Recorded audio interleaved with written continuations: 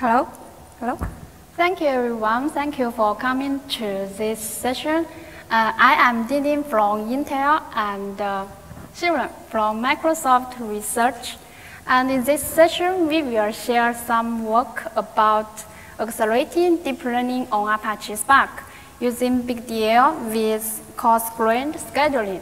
And I will talk about how BigDL reduces the communication and the synchronization cost, where Shivaram will introduce how BigDL reduces the Spark scheduling overhead. First, I would like to give a brief introduction of BigDL. BigDL is a deep learning framework, and it's for Apache Spark. It's a unified platform. With BigDL, you can create a pipeline to do the data preparing, the feature engineering, and training your model. It has been open sourced at the 2016, and it has feature parity with other popular deep learning frameworks like Torch and TensorFlow. It also is compatible with other deep learning framework models. So if you have pre-trained TensorFlow, Torch, or Cave or Keras models, and you want to do the inference or do some fine-tune in a distributed way, you can use BigDL. BigDL has high performance, as we have leveraging Intel math kernel library to do the math operations. And actually, in single node, the performance is comparable with TensorFlow on GPU. And BigDL is also can be efficiently scaled, as BigDL performs efficient or reduced synchronization. BigDL supports Jupyter and Zeppelin notebooks, and it also supports TensorBoard. You may know TensorBoard is a virtualization tool developed by Google, and it can help you better understand your deep learning models.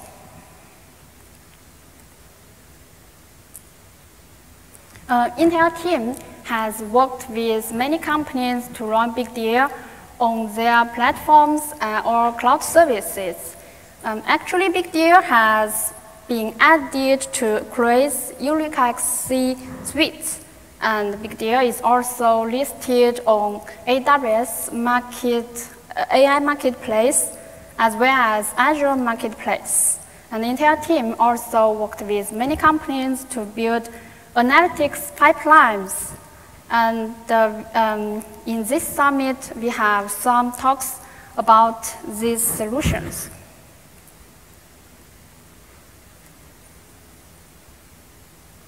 Analytics Zoom is another open source project developed by Intel. It's analytics and AI pipelines for Spark and BigDL. It's out of the box, ready for use. It references many user cases like fraud detection, time series prediction, and it also has many predefined models like object detection, image classifications, and it also has lots of feature transformations, including 3-dimensional imaging. And it also provides high-level APIs, so you can use data frames and ML pipelines in Analytics Zoo. And we will have our first release in next few days.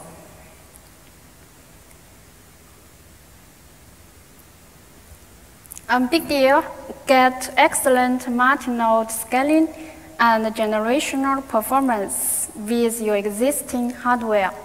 We can see the left chart.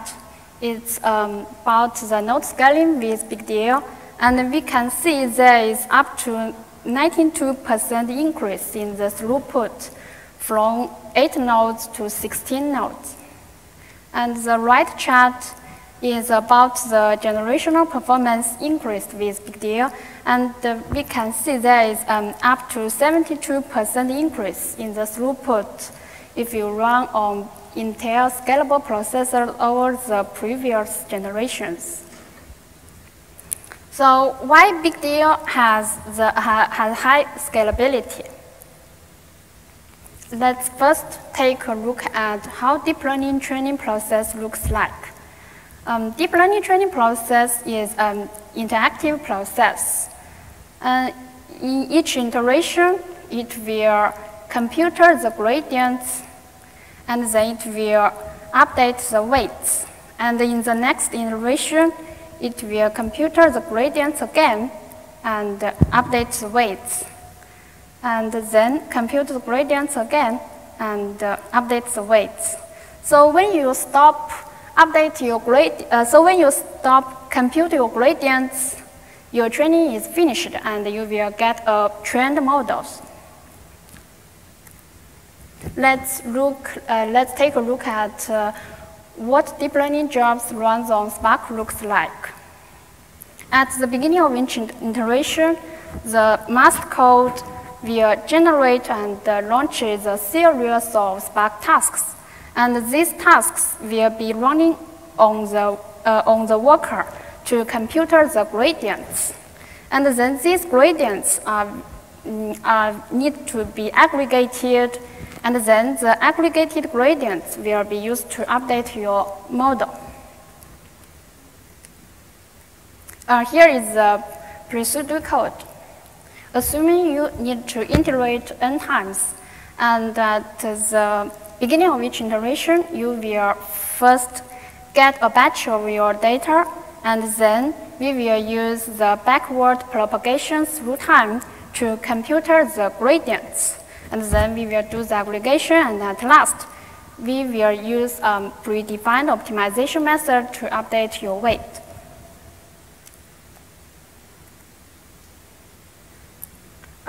This is what it looks like in Spark ML library. So at each iteration, the driver will broadcast the weights to each worker. And the worker will compute the gradients. After that, each worker will send the gradients back to driver. And now, the driver is able to collect all the gradients computed by the cluster. And the driver is able to do the aggregation, and it can use the aggregation gradients to compute the weights. Here we can see if we increase the work numbers in your cluster, the data transferred to your driver will be linearly increased. And the driver will become the bottleneck as due to the limitation of network bandwidth and the CPU cost of merging the results. And Spark has already provided the tree aggregation and the treeReduce to improve this. But still there is hotspot in the synchronization system, and which will limit the scalability. So what we do in BigDL? In BigDL, we perform all-reduce synchronization.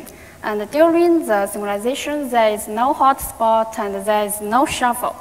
We can see here at the beginning of each iteration, similar to Spark ML library, the driver will create and generate a series of Spark tasks, and these Spark tasks will compute the gradients. But after the gradient is computed, instead of sending the gradients back to driver, they will be exchanged and updated between the workers. And similarly, the weight is also updated on each worker and also exchanged. And we can see here, during the synchronization, there is no centralized node, and the master node is not involved. Let's talk a bit more about the all-reduce synchronization in BigDL. In BigDL, we implemented parameter server architecture on top of Spark Block Manager. And the Spark Block Manager is a distributed memory cache system. And the parameter server is used to exchange data between the workers. Here we can see after each worker computes the gradients. The gradients will be sliced into chunks. And the chunk number is the same with your work numbers. Assume there are 3 workers in your cluster. The gradient will be sliced into 3 chunks. And each trunk is represented by a different color. So after we slice the gradient into chunks, these chunks will be exchanged through the parameter server. And after the exchange, each worker is able to get one part of the gradient that is computed by the cluster. For example, for the blue worker, not only it will get the blue gradient computed by itself, it will also be able to get the yellow gradient and the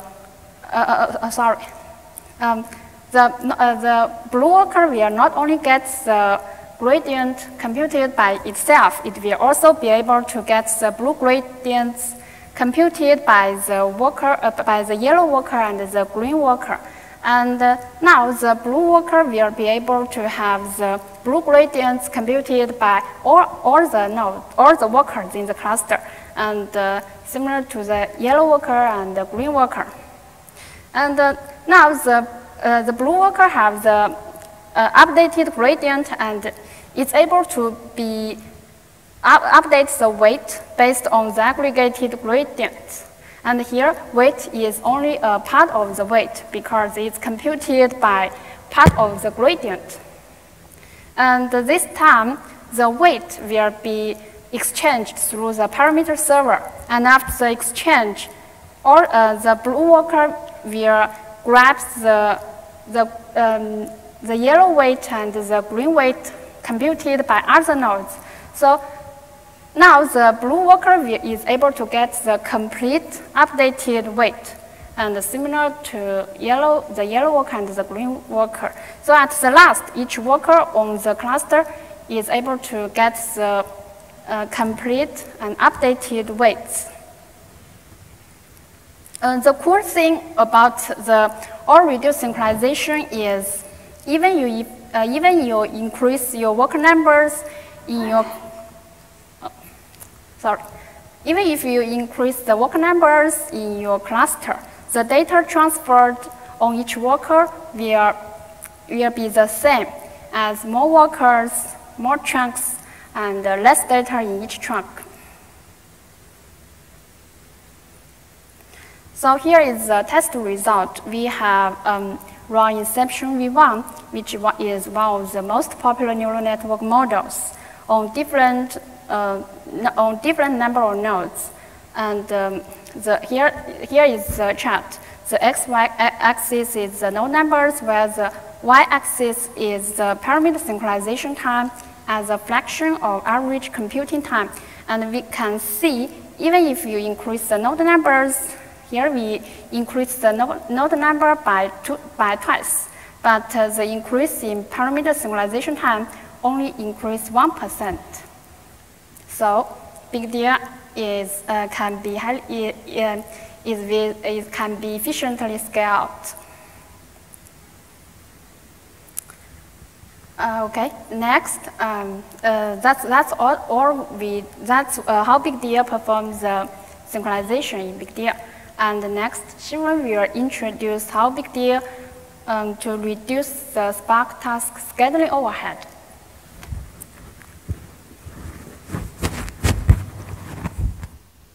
Thanks, Ding. So in the earlier part of the talk, you saw how communication in terms of parameter synchronization could actually be improved by having this parameter manager that reduces the overhead, especially as we scale the computation. In this second part of the talk, I'm going to switch gears a little bit and talk about the task scheduling overhead. And this graph here presents a motivation for doing this work, which is that this is the graph that we got after we applied all of the parameter manager improvements that you saw before. And this sort of tracks what is the task scheduling overhead as we increase the number of cores to go up to around like 400 or more cores. And we see that the task scheduling overhead is around like 10 to 12% of the overall iteration time for the Inception V1 model that we are training out here. So in order to address this, I'm going to dive a little bit more deeper into how exactly these task scheduling overheads creep in and what are some of the techniques that we can use in order to address them. And if a number of you are wondering what these task scheduling overheads refer to, if you've ever seen the Spark UI and sort of looked at how the stage time gets broken down, there are usually these colored bars that show you some portions called as scheduler delay and task deserialization time. And it's a collection of all of these things that we call as the scheduling overhead in existing Spark installations. So to do this, let's take a more closer look inside the scheduler and take a look at what are some of the actions that are performed while we want to run a particular stage of tasks in Spark. So the scheduler is running as a part of the driver or inside the master node in most setups. And when a stage of tasks arrive, the scheduler usually needs to figure out where and how these tasks need to be executed. So to do this, what it does is it first tries to decide which machines that each task needs to be assigned to. To do this, it takes into account, for example, the data locality where the input data is present and how cores need to be fairly shared across all of the computations running in a cluster. And secondly, once it figures out this assignment of location to task, there is some amount of computation that goes on in serializing and sending these tasks out to the various machines in the cluster. Now, if you take a look at what are these overheads when you try to do a benchmark, this is a small micro benchmark that just compares the scheduling overhead as we increase the number of machines from 4 machines to 128 machines, with each machine having 4 cores. So this is pretty similar in spirit to the Inception V1 graph I was showing you before, with a more detailed breakdown of where the time is going. So the main things we can see here are that the task fetch and the scheduler delay, which are sort of the system's overheads, it increases from less than 10 to 20 milliseconds at the 4 machine range to around like 150 milliseconds at the 128 machine installation. So the consequence of this is that if you have an iterative workload like the deep learning workloads that Ding was showing before, each iteration we're adding around like 150 milliseconds of overhead to the computation, and especially if the iterations run very fast, this can be a significant part of the overhead of each iteration. So to address this, we apply a very simple insight. We look at how the scheduler behaves across iterations of the same job, and we observe that the scheduler actually makes similar decisions across iterations.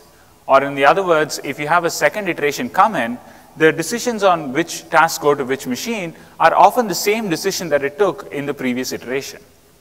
So using this simple insight, we have this idea that we can actually reuse scheduling decisions across iterations, and we don't need to perform all of this costly scheduling decision overhead that was being run for every iteration in the existing scheduler. So we did this as a part of a research project called Drizzle in Berkeley, and we built this up as a standalone project, and then we worked with the BigDL developers at Intel in order to integrate it with the BigDL framework. And the two main techniques that we use in Drizzle are, one is to pre-schedule reduce tasks, and 2 is to group schedule iterations of computation.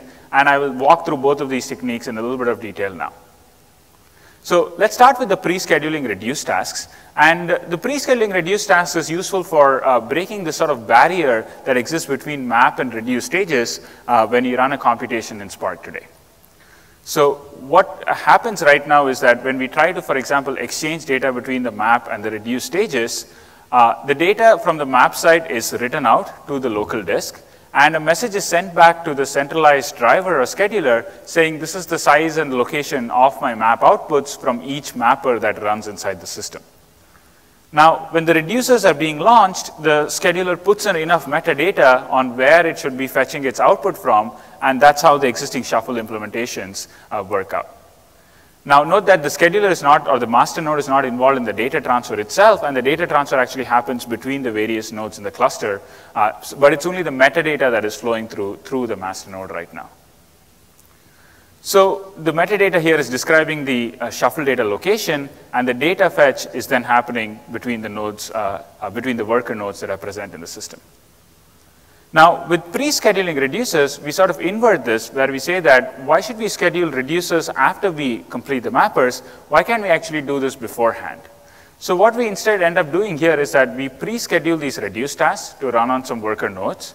And when we are launching these mappers, we now can encode the metadata of where the output from the mapper should go when the map tasks finish.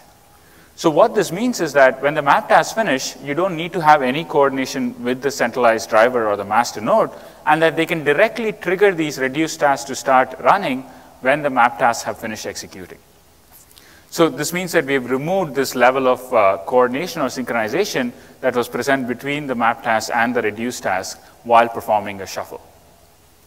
So this explains the pre-scheduling reduces part of our of Drizzle, and the second part that we developed was this idea of doing group scheduling.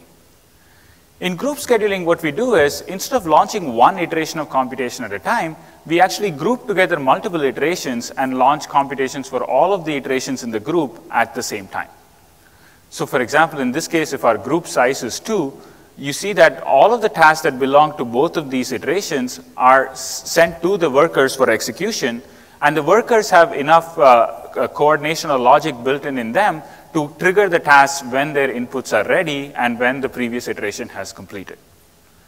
So as you can see, as we increase the group size, we are now reducing the overhead because the scheduler is only involved once at the end of every group of iterations.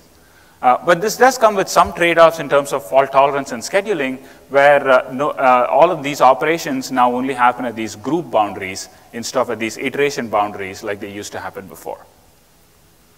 So how much does this help? So this is the same micro benchmark that I showed you before that showed the scheduling delay go up to like 150 milliseconds or so. And we compare 4 different settings in this micro benchmark. So first is the baseline, which is the existing Spark scheduler. If you look at the overall time taken, it goes from around like 40 milliseconds to 250 milliseconds from 4 to 128 machines. If we only add pre-scheduling, which was the first technique that I described, we get some benefits, but it still is around 200 milliseconds or more at the 128 node scenario. But we see that once we add in group scheduling, we get tremendous amounts of benefits from our approach. This Drizzle 10 here refers to having 10 iterations being in a particular group, and then the latency comes down to 50 milliseconds, and it further reduces below that as we go to Drizzle with 100 group size. Applying the same techniques to BigDL, the overhead for Inception V1, it goes down from like around 12% that we had at 512 tasks to less than 1% when we're dealing with Drizzle. And we actually apply this to a wide range of models after that. The benefits that you get depends on the model size and the scale at which your computation is running. So for example, in Lynette, there was a 15% overhead as we were running on 32 nodes. And with Drizzle group size 10, we were able to effectively reduce almost all of that overhead. There was a more bigger win in the case of CIFAR 10 while running on 32 EC2 nodes. And we also ran this on an ImageNet data set as well. So in conclusion, deep learning jobs that are executing on Spark have some unique characteristics that lend itself to looking at more intensive performance optimizations.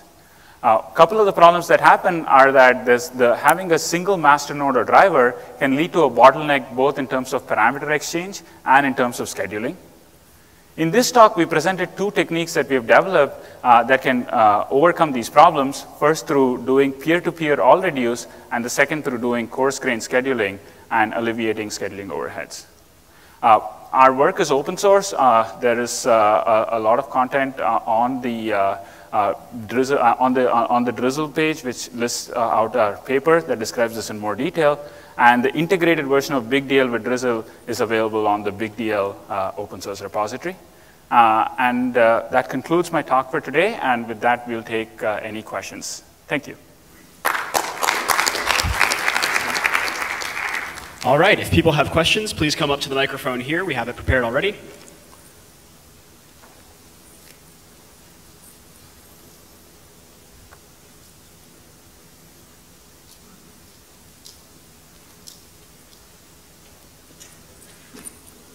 Hi, I'm a little bit new to some of this technology, so I'm not familiar with BigDL. I'm assuming it's an alternative to TensorFlow, is that correct? Yes, yeah, it has comparable performance with TensorFlow on GPU. All right. Okay, and so I guess my question then would be about Drizzle. Have you applied Drizzle to TensorFlow? Have we applied Drizzle to TensorFlow? So the techniques we developed in Drizzle were based around the Spark execution model. Okay. TensorFlow has a slightly different execution model where they have these long-running workers and then they perform data flow across them. So it's not directly applicable, but a similar notion of trying to measure scheduling and overheads and fault tolerance trade-offs is also relevant in such a system. We haven't yet looked at that though. Okay, I just came from a talk about TensorFlow over Spark. So oh, I see, got it. So I was kind of curious about that. Got it, yeah, gotcha. Thank you. Again, I'm also new to BigDL. You talked about these scheduler tasks and all those things. Have you guys tried it over a combination of CPUs and GPUs in a cluster, or it's always over CPU clusters? Actually, BigDL only support run on CPU servers, and when we do the comparison, we run BigDL on CPU and run TensorFlow on GPU. Obviously, if you run TensorFlow on CPU, BigDL is much faster than TensorFlow. And also the performance scheduler, is it sort of flexible enough to move around the different inputs and outputs, because doesn't it depend on which input goes to which output across the different workers? Can I sort of, is the framework flexible enough to map different, to modify inputs and outputs so that which I can map to different workers? Or should I be doing it at the first stage itself?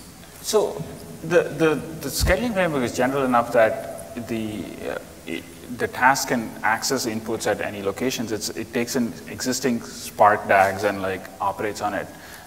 The only thing that we had to change was you have to use these shuffle operations for the DAG to be fully developed, and if you run a count or if you run a collect in Spark, that forces all the computation to come to the master node, and at that point you kind of apply some of these optimizations. But otherwise it is pretty general in other senses. Yeah. So two questions. So one is can we apply this technique for the data parallel without the parameter server?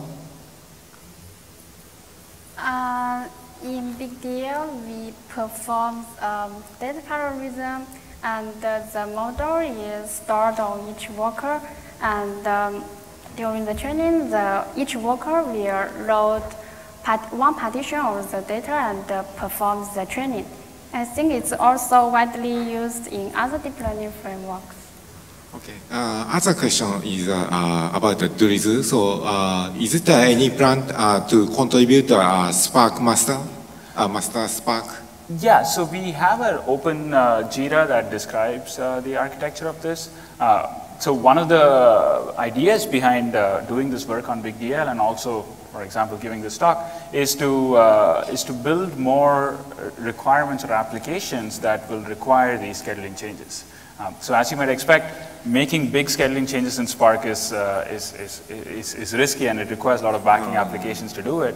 And so if you have any comments and if you want to see this feature, we'd appreciate any support that you can give on the Jira and on the community mailing list. Okay, thank you. All right, if there are no more questions, let's give our speakers one more round of applause.